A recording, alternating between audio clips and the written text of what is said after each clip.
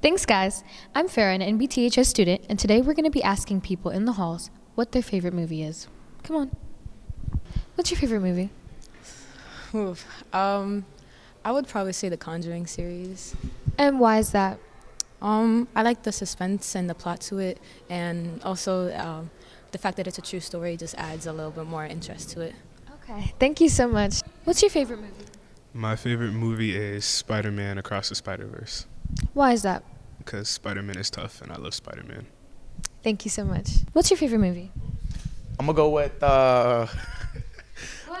with Pacific Rim. You know what I mean? It's a robot movie. It's where they fight monsters. Best movie ever made. Why is that? I mean, who doesn't like robots and monsters? And they get beat up. I mean, it's mad cool. Agreed. Thank you so much. What's your favorite movie, Caleb?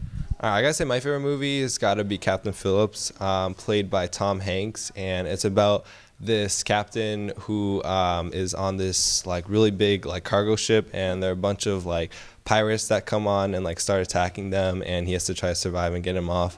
If you guys haven't seen it, I would suggest you watching it because it's a really great movie. Thank you so much. What's your favorite movie, Max? Enter the Void by Gaspar Noé. And why? Because his camera work is immaculate, and I love the lighting, and it's also 3 hours long of perfect cinematography. Thank you so much. What's your favorite movie, Logan? Has to be Remember the Titans.